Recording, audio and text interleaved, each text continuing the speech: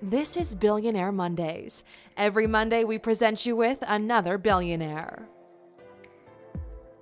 Today we're looking at 15 things you didn't know about Evan Spiegel. Welcome to Alux.com, the place where future billionaires come to get inspired.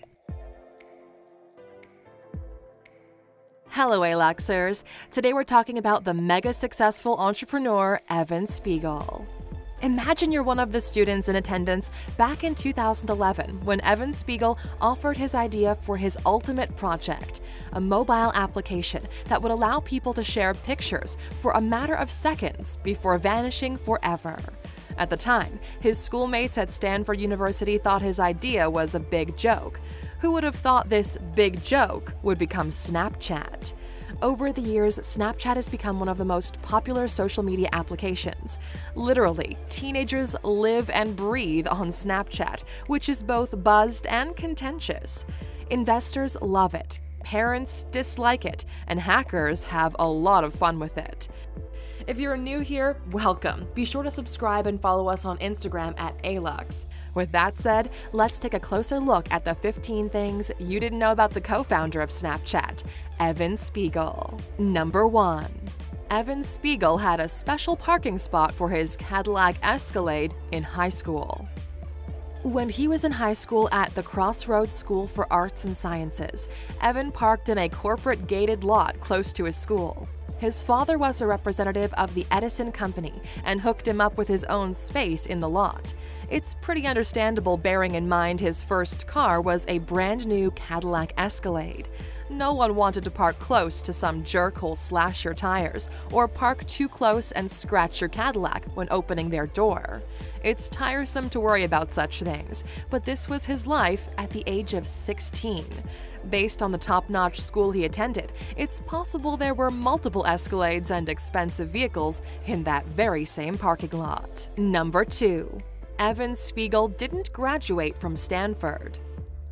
Evan Spiegel did actually attend the graduation ceremony and even walked across the stage during the event held at Stanford back in June 2012. His family and relatives were present and were even busy taking pictures of their son dressed in a black gown. But little did they know that Evan was, and still is, short of attaining the credit hours required for him to graduate. The university trusted that he would find a way to complete them and allowed him to participate anyway. He has since expressed his regrets in being part of the graduation ceremony. At the time, he kept quiet because he didn't want to suffer the embarrassment in front of his family and friends. But he now joins the list of billionaires like Mark Zuckerberg, Bill Gates, and Steve Jobs who are university dropouts. Number 3. He lived with his father even after he was a millionaire just to save money. Even after Snapchat was successful, Evan continued living with his dad, saying that it's cheap. By the way, it's not like his father lived in a shack, okay? He lived a very privileged lifestyle and was contented with living at home while he built the Snapchat empire. At the age of 20, many young men want their space. They feel that their fathers are cramping their lifestyle. I guess this wasn't true for Evan Spiegel. It wasn't until November 2014 he was certain about moving out and living on his own. He moved into a gorgeous 3-bedroom home in Brentwood that cost him a whopping $3.3 million. Not too shabby for your first home. Number 4. He met the co-founders of Snapchat at a frat event. Just like many startups in the Silicon Valley area, Snapchat was developed by a bunch of university kids. Unlike many businesses, Evan didn't form the roots of his app in an electronic or math lab gathering, but at a party. Evan was a member of Stanford University's Kappa Sigma group, who loved to party. It was during one of these get-togethers that he formed what became Snapchat, together with his frat brothers Reggie Brown and Bobby Murphy, who made significant contributions towards the development of the app. Murphy is actively involved with the business, which Spiegel runs as CEO, and the brains behind the innovative ideas. Despite his contributions towards the photo deleting application, Brown was cut from the group without any stake in the company after a falling out with Evan. A rights dispute ensued, but founding partners would later on settle the matter out of court for a fee that was not made public. Number 5. His first idea flopped. Snapchat's success is phenomenal. The company has around 200 million users, but it wasn't always sunshine for Evan. Prior to launching Snapchat, the businessman launched Peekaboo, a photo distribution app that deleted pictures after 10 seconds of viewing by the receiver. Sound familiar? Probably not, because Peekaboo flopped hard and failed to gain popularity before being rebranded as Snapchat. The rest, as they say, is history. Number 6. Evan wrote a letter to his parents saying he deserved a $75,000 BMW. We know that Evan lived a life that we all desire from a young age. After receiving his Cadillac, Evan wanted something more fuel-efficient, a sporty car. During this time, he was living with his father as his parents had divorced. He wrote a letter to his parents requesting a $75,000 BMW. In the letter, Evan reiterated that he believed his hard work had earned him the car. Remember, he was still in high school. His father refused to buy him the car, so he moved out of his father's house and in with his mother, who bought him the BMW without any second thoughts. Kinda sounds like a spoiled brat. Number 7. He had a romantic relationship with Taylor Swift. You know what? You're the real deal when Taylor Swift notices you. Perhaps Evan was one of those bad guys she longed for. During the month of December 2013, while still at home with his father, Evan met Taylor Swift at a New Year's Eve get-together.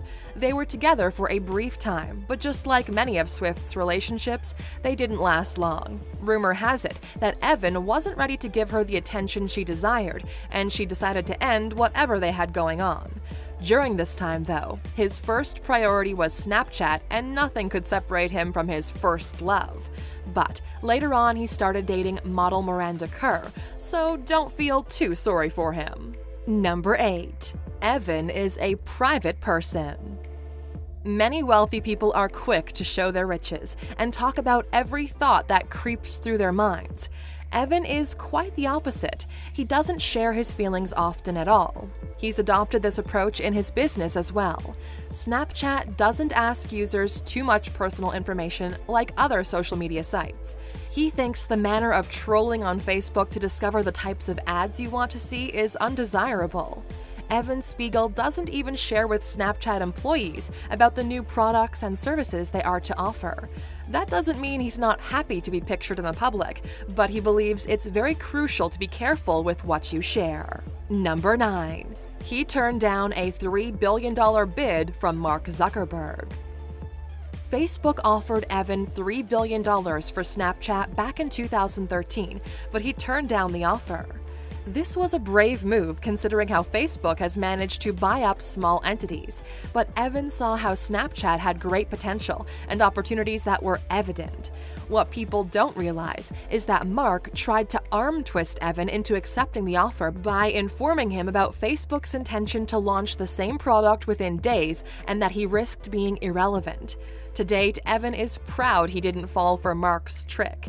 Now the race is to see which company will attract the most users. Number 10.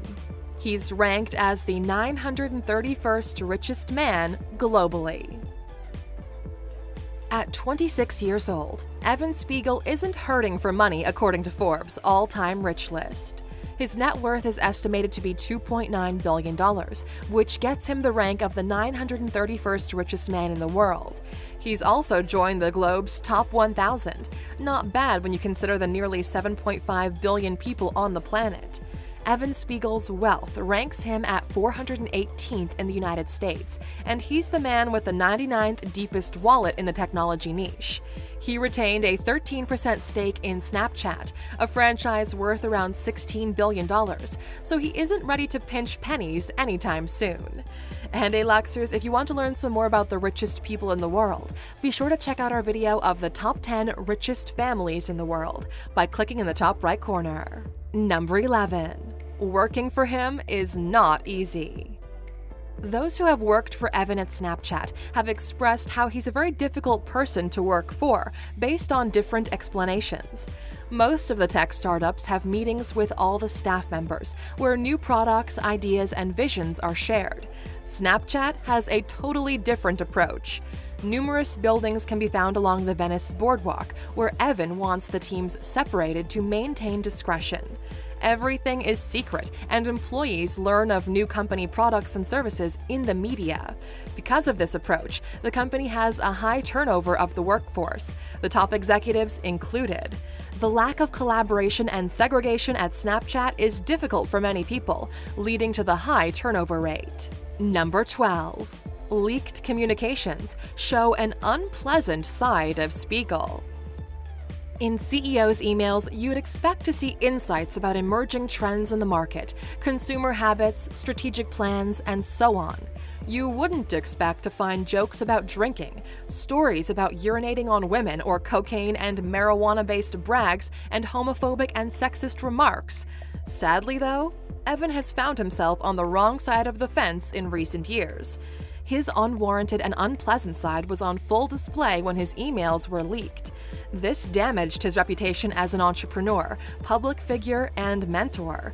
He was remorseful when he offered a public apology, stating he was a jerk at the time writing the emails. I guess he showed his true frat boy nature.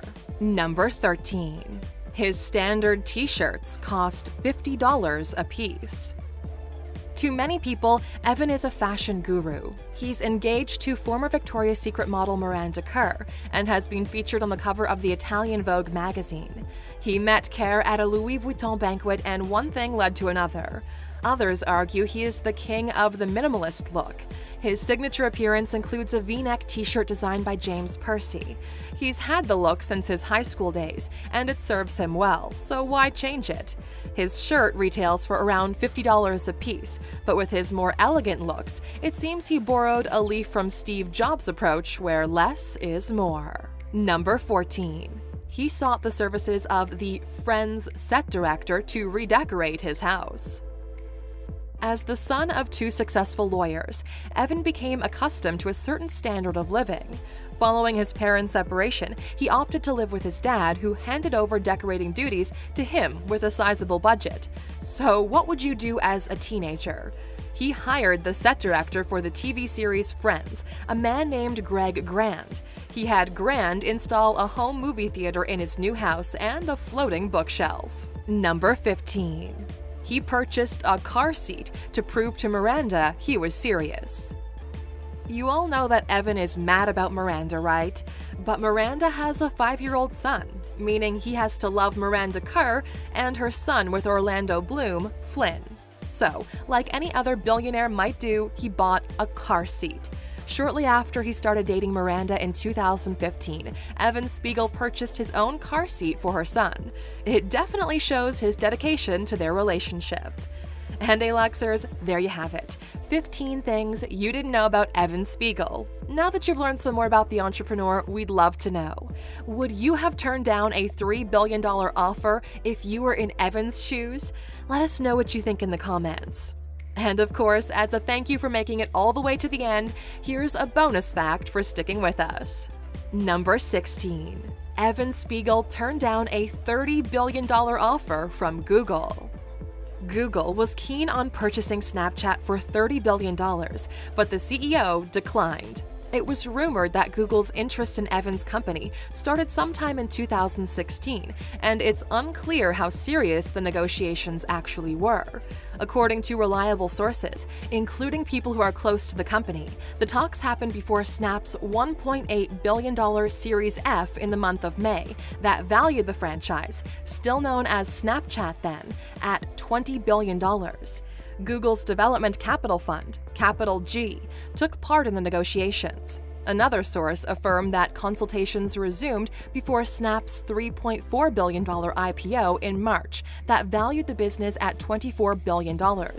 The offer is still alive, but remember, Evan turned down $3 billion from Mark Zuckerberg in 2013, followed by a $4 billion offer from Google thereafter. The franchise's present offer is 7.5 times greater than the initial one. Thank you for spending some time with us, Aluxer. Make sure to subscribe so you never miss a video. If you want more, we handpicked these videos you might enjoy, or head over to Alux.com for the best in fine living content on the planet.